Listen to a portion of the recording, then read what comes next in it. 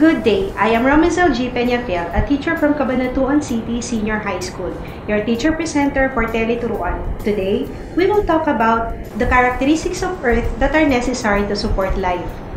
At the end of the lesson, you are expected to identify the characteristics of Earth that are necessary to support life and explain why Earth is the perfect location for life to exist. Do you know the story of Goldilocks and the Three Bears? Goldilocks wandered far away from home and stumbled upon the Three Bears' house. Little wee bear, and one was a middle-sized bear, and the other was a great big bear. First, Goldilocks sat in all of their chairs, tasted all of their porridge, then finally lay down in all of their beds.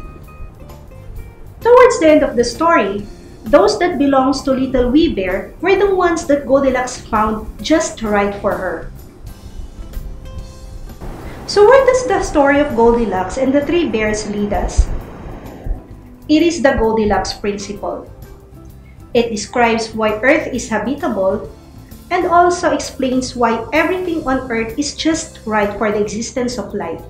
Just right, it means that the fundamental conditions on Earth are all perfect in order to support life. Let us discuss those conditions. First is the temperature.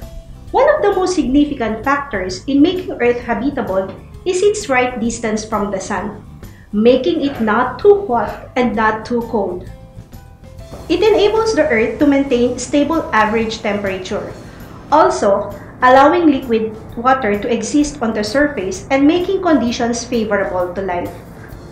According to NASA, the average surface temperature on Earth is approximately 14 degrees Celsius. This varies depending on the time of day, the time of year, and the place where the measurements are being taken. Next is water. The various chemical properties make water indispensable for living creatures.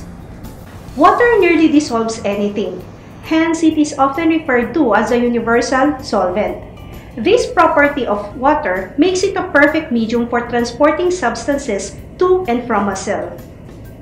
It is also present in all three phases, providing several opportunities for diverse ecosystems. Let's have the third characteristic of the Earth, the presence of atmosphere. The atmosphere is the layers of gases that surrounds the Earth. The atmosphere contains 78% nitrogen, 21% oxygen, 0.97% argon and carbon dioxide, and 0.04% of other gases. It also absorbs ultraviolet solar radiation and reduces extreme temperature between day and night. The atmosphere also regulates the balance of water and oxygen and carbon dioxide. Next is the energy from the sun. The sun radiates light and heat, or solar energy, thus allowing life to exist on Earth. It is where producers obtain energy to create energy-rich organic compounds through the process of photosynthesis. The sun keeps Earth in place in its orbit. It also regulates Earth's climate system, such as steering the atmosphere and creating weather patterns. Last, the nutrients. Nutrients are chemical substances necessary for the survival of living organisms. It includes carbohydrates, lipids, proteins, vitamins, minerals, and water.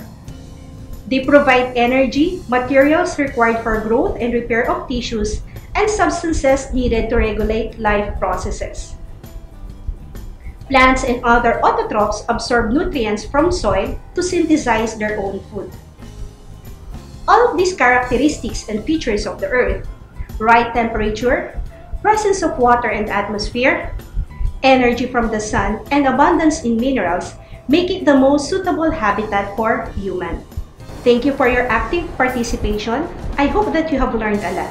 See you again next time. Goodbye!